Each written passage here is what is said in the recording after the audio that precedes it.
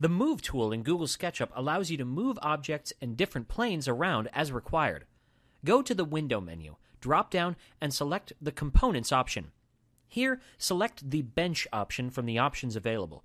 Drag it outside, and the Move tool will automatically get selected so you can place your object wherever you want. A dotted line will appear pivoting the object to its original spot. If you move the bench parallel to any of the axis, the dotted line changes its color to that of the axis. To ensure that the object gets locked to the axis while moving, keep pressing Shift on the keyboard. This makes the dotted line bold, and its color changes to the one corresponding with the parallel axis. You can even use the Move tool to copy objects. Select your object and press the Control button. A plus sign will appear on top of the cursor, so as you drag the object, another copy emerges. If you have already made 3 copies, then just select all 3 together to create 3 more copies directly.